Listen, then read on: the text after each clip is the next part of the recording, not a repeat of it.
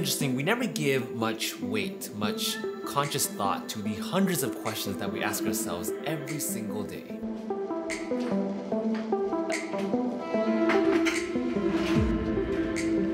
When you think back about the impact of answering those questions and acting upon them, you realize that they led you towards a whole gold mine of brand new possibilities that just completely changes your life.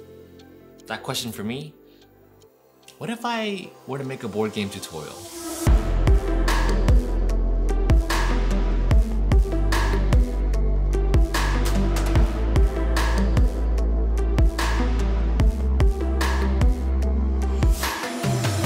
Now this was my very first YouTube studio setup. It was literally one glass table, one brown wall, camera, no microphone, no lights. I only used natural light. Simple as that, and that's okay because I had no idea what I was doing. I had no idea if what I was making was gonna be worth it for people to watch, to enjoy. I just had no idea where all of that was gonna lead me, but I did it. And what was interesting was that I even tried to make the whole first video a cinematic, cinematic sequence for my very first attempt. Even in my very first studio, it took me a couple days to film that very first tutorial because I had to wait until the sun was reaching the right point where the window light was coming through. So I had about 2 to 3 hours every single day to make it work because I had no studio lights at the time. I was like waving my camera around to think about the transitions. I was like, I watched all the tutorials, so I gotta tuck my arms in, make it stabilized, and this is gonna be cool. I'm gonna make a little pan over here like this. It's gonna be great. Not once did I think about whether what I was doing was gonna be worth it for any reason at all. Did I know what I was doing? Of course not, absolutely not. But what my past self didn't realize at the time was that it was fun. So I did it again. And right away, without even a second thought, I jumped into my second video into a brand new world of gaming, tech, a PS4 unboxing. And this time I had some new stuff added to the studio, aka lights. Now the studio changed because I had my very first set of lights. This $40 studio light was my very first addition to the studio. So now we have a wall, we have a table, and we now have our very first investment into the studio, lights. Things were getting serious. And in that moment, I asked myself maybe the second question that really drove me even further down this hobby of photography and videography and board gaming. And that question was, what if I were to bring my board games outside? What would it look like then?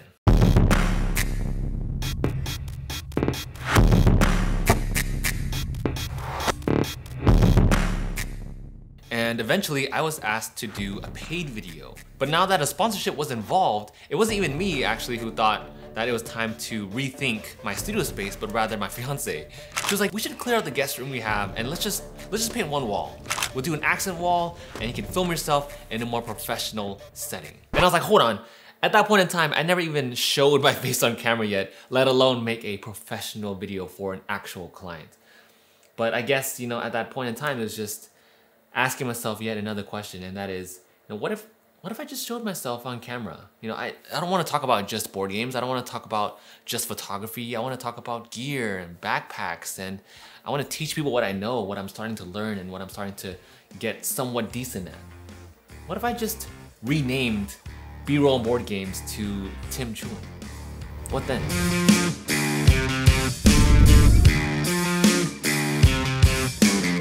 That studio space honestly meant everything to me because it really pushed my photography to completely new heights that I would have never imagined possible. Never in a million years would I imagine my skill set to grow that much by having a creative area. And on top of that, I might have taken 100 good photos, but at the same time, I also took a million bad ones. But that process is what really taught me to get better, to improve, to find new photography perspectives. That room really let my creativity fly because before I was always limited to one wall, one table, but now I can add a shelf. I have some room for some backlights back there. I also have a second perspective with my brand new computer that I built. I was gonna go flipping crazy and just let all my ideas fly. But as you grow as a creator, you want to do bigger and better things. And what was once an amazing feeling and all this creativity and freedom, it just slowly started to vanish. I started to realize the point at which inefficiency started clashing with creativity. It got to a point where I just didn't even feel like making videos anymore. The studio became so inefficient for all ideas that I wanted to do. To film a podcast, I had to break everything down and reset it up. To do product photography, I had to clear everything, set up the backdrop, crawl under the table just to get to the chair, squeeze through all the desks just to grab a light in the back. It was a mess. Every single shot that I needed to set up had to be broken down and set up all over again for every single video. It requires so much energy and time to just set up and film when I just wanted to create. But honestly, it was a first world problem because I was obviously beyond thankful and grateful to even have a space like that to film in. But I was just thinking one day when I was showering, I was like, one day I hope I can have an area where I wasn't as limited. I hope one day I can have a space to edit, a space to film, an area where my games aren't just stuffed in the closet, a tool area maybe where I can just grab what I need and go, maybe a little place to show the stuff that I've accomplished. That would be amazing. What if I end up having a space like that one day? What would I be able to create then?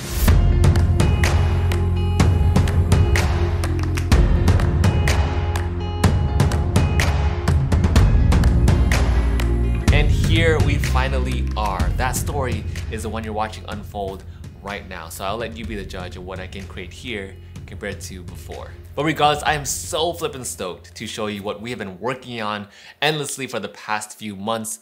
And this is my 2021 YouTube studio tour.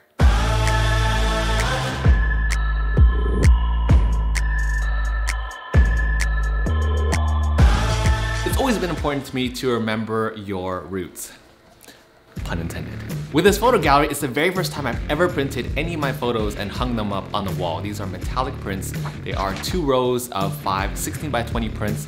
The frames themselves are from IKEA, and the photos are from Nations Photo Lab. And I really love Nations Photo Lab. I've used them for a long time to print photos in general. And these are metallic prints. The texture that you get from these, ooh, they are insane. If you've never seen metallic prints before, you have to see them in person because the details in metallic prints are stunning. So when I was picking out these photos, the top 10 photos out of my entire photo archive, my goal was to get some landscape, some of board games, and of course one of my fiance that you see right in the middle over here. And what's interesting is that there's one unifying element throughout all of these photos. If you look carefully, actually you don't have to look too carefully at all, but there's one element that reigns supreme in all of these photos. That unifying element is water. So apparently I just love taking photos of water because that ended up being my favorites across all these 10 photos. On top of that, I wanted to sync up all these photos so we have a nice blue-green color palette that is unifying all the photos together. The major issue I wanted to address from my last studio was inefficiency. This time I had to be very, very efficient. And one way to do that was actually putting in a modular slat wall. If you don't know what a slat wall is, they're pretty much wooden panels. These wooden panels are actually horizontal.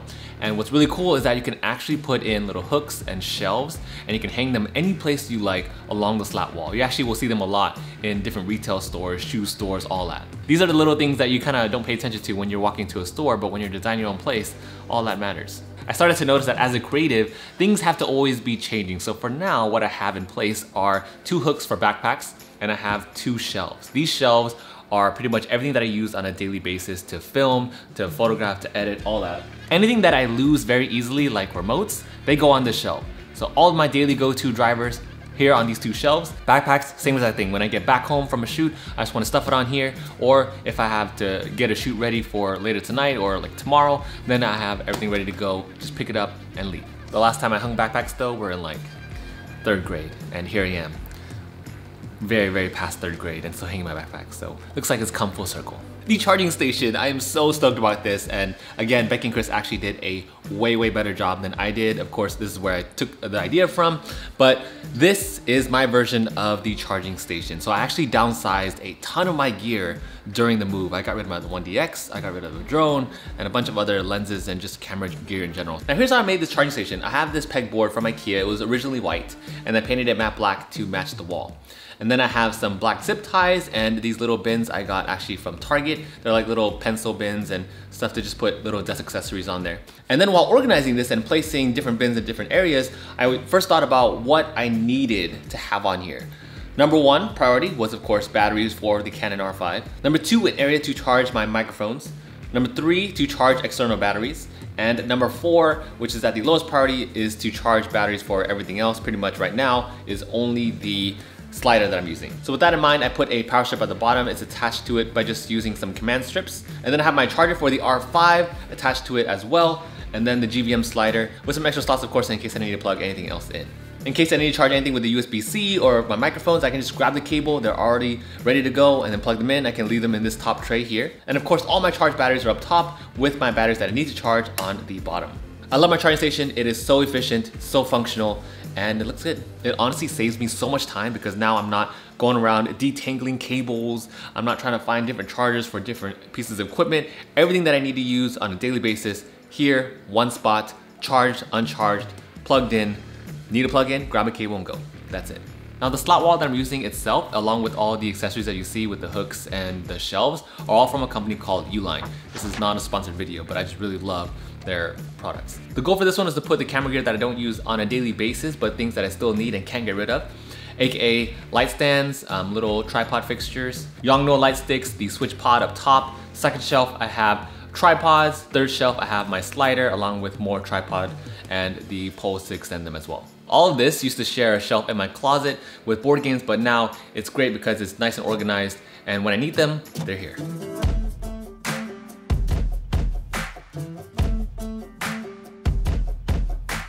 Revamped. This corner is straight from Pinterest, and I was surprised at how good it actually turned out for me doing a DIY for the first time ever. The main thing I wanted in this studio was a designated podcast corner. I wanted an area that was designated for podcasts. Like if I have an idea that I want to just talk about and discuss with all of you, I wanted it ready to go. So this is the podcast corner. Behind me, you'll see vertical slot walls that we put up. I basically took this giant wooden board from Home Depot and then we cut it into different strips. And then we nailed them onto the wall, painted it matte black, got a plant, put up the sign, got a brand new chair, a microphone stand here ready to go, a little Red Bull for some refueling. Actually, I've been super into Zoa lately, so Zoa's in there. Crushed an energy drink because typically I record late at night anyway. And then when I need to record an episode revamped, hook up microphone, turn on the camera, we are ready to go.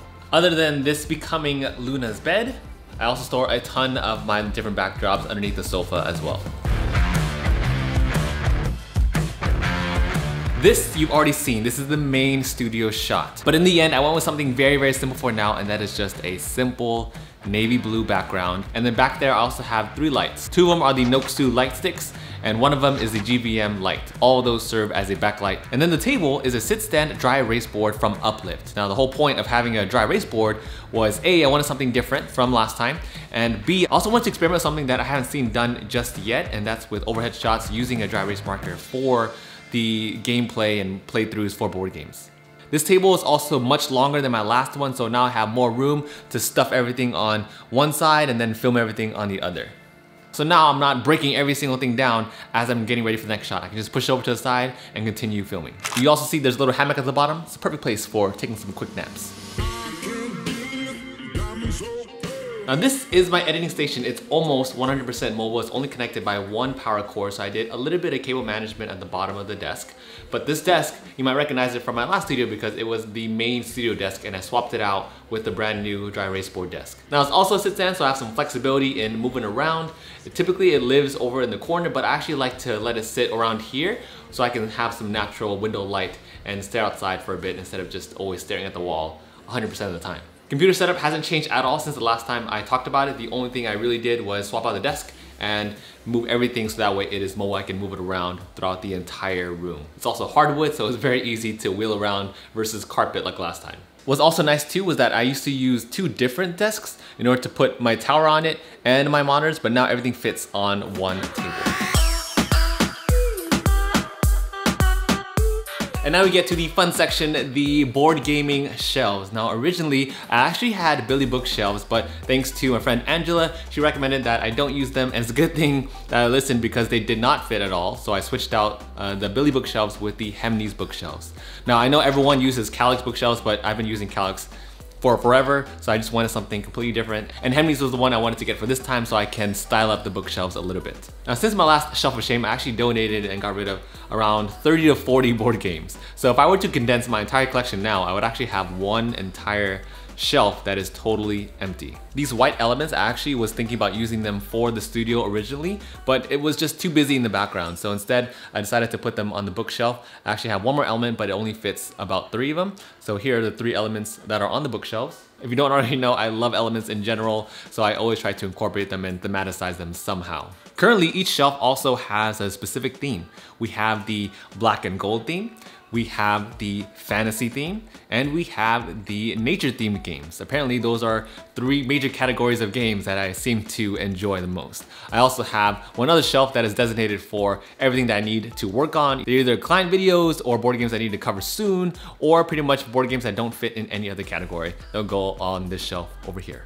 On the very top, you all see I put a bunch more bags there. I have nowhere else to put them currently in my studio, so I just decided to stuff them up top. Not my favorite aesthetic, but it fits for now, and it's the only place I can put them. Now, one major thing I kind of forgot to do during the move and designing my entire studio, one thing that my fiance reminded me to do was to, of course, have an area to store all my gear. Aside from the slat walls that you saw, they're still kind of designery. This is completely for storage. Almost, you'll see. Now you'll see here there are 3 different sections, and I got this from IKEA. I actually drove down to San Diego just to grab a whole nother set. Was that extra to do? Maybe. Was that unnecessary? Maybe. Was it on brand though? Yes. Now in these bookshelves are pretty much miscellaneous items that I try to categorize as best as I could. I have PC building stuff on the top shelf over here. I have more computer related things on the bottom. On the shelf to the other side, you'll see that I have an entire cabinet dedicated to playmats, and above that, stuff that is related to kind of hardware for like desks and the sofa and the chair, all these little accessories that I might need in the future. There are 8 cubes in these shelves. Now what I eventually want to do is to have individual metal plates that label each lens. So I have like one for 100mm, one for 85mm, one for the 80D, another one for the R5 and so forth, each one labeled, and hopefully add some top lighting as well, and I think it will look really nice. Now you also see that each drawer is also pretty organized. I have one that's pretty much designated for things to hold board game components with game trays and Ziploc bags, stuff I'm working on for branding, camera bags, tools, and an entire drawer for cables. Now I also want to tell you about things that I have in the works, because the studio space will never be done. As creatives, we are always evolving, and I feel like that is reflective in our studio space too. Number 1, I need to soundproof this room. The echo is terrible. Surprisingly, when I get very close to the microphone, it eliminates a lot of that noise anyway, but I definitely need to sound treat this room. Ideally, I want to have some wooden panels, not the janky foam panels anymore, even though those did work. I just can't stand looking at them. But I want like wooden acoustic panels to put along some parts of the ceiling, especially near the studio. Right now, the only form of sound treatment that I have is one that was attached to the uplift desk that I just put to the side. That is definitely the biggest upgrade that I want to add to the studio. I also want to add some individual lights that will go along each of the photo frames in the photo gallery. This white space I left open purposefully so that way I can put a TV there, possibly. That way it's easy for me to edit revamped. I can just swipe through on my iPad, have it a little synced up with smart TVs, and I can just swipe through all the images that I'm going to be talking about on the podcast instead of adding in individual images in the edit. Or I could also just add in frames to fill up the rest of the white space, but most likely a TV during Black Friday. We also need to finish up a couple of minor things in terms of the foundation of the studio. Here we need to finish up the window frames, and also I need to paint the door to the studio. These are actually blackout curtains, and they are legit blackout curtains. It gets very, very dark in here. As you can see, they block out pretty much everything. They're not very sound dampening, but in terms of light, these curtains are amazing. Right now, I do love the simplicity of the studio shot back in that frame, but eventually I think I want to add a couple of bookshelves as well to give it some nice texture, some character, just some overall dimension to that back. In the editing corner, you'll see that I left it blank because I don't actually know what to do with it yet, but I think I want to add some gold frames with black and white photos, which I've never taken before or edited in that style before, but I think it'd be interesting to add for the editing area. And of course, in the center of the studio, we are missing a board game table. This eventually, hopefully, will be the designated area for board gaming. So definitely want that in the middle. I do like the open space that I have now. It's nice because I can just move everything around while I'm filming. When I'm doing like dry ice, smoke and stuff, it gives me a lot of room to just play around as I'm filming everything on the studio table. But a board gaming table would be great with some wheels so I can push it off to the side when I'm not using it. We've been here for almost about a month now. And it's still unreal to just take all of this in. Like, all of this derived essentially from just one question, just asking myself, what if I were to make a board game tutorial and upload it? What's gonna happen from there? And then I would have never imagined having such an amazing space and such a supportive community and just so many people like down for the things that I do. It's amazing, and it's a great feeling. To say that I'm happy, to say that I'm grateful is a complete understatement. And I'm just ready to put in the work. It's not just a space, it's not just stuff that we put in a room. It's really a reflection of my journey and how far I've come and everyone that was involved in getting me to this point. That's why it means so much to me. This space, both literally and figuratively, has never been a one-person thing. It has always been a team effort, from my fiance, to my family, to my friends, to all of you that have shared my work, that have retweeted, reposted, just shown so much love and support. All that beautiful, enriching, motivating energy has been what has driven me from where you've seen it before until now. I have never had a flame that is so burning with passion to create than ever before. You are gonna hear this a lot from me going forward, but you know what? I am not sorry at all. I'm nowhere near flippin' sorry, because I genuinely mean it, and that is thank you. Thank you to everyone who has supported me in my journey on this YouTube, video, photography, board gaming, who knows what this is, journey. Since my very first studio with one wall, one table, one board game, until now. It seriously means so much to me that you're all here, and I just want to say a big, heartfelt thank you to all of you who has been there since day one, to those of you that are joining in now, to those of you that will be joining in the future. Thank you all so much for being here.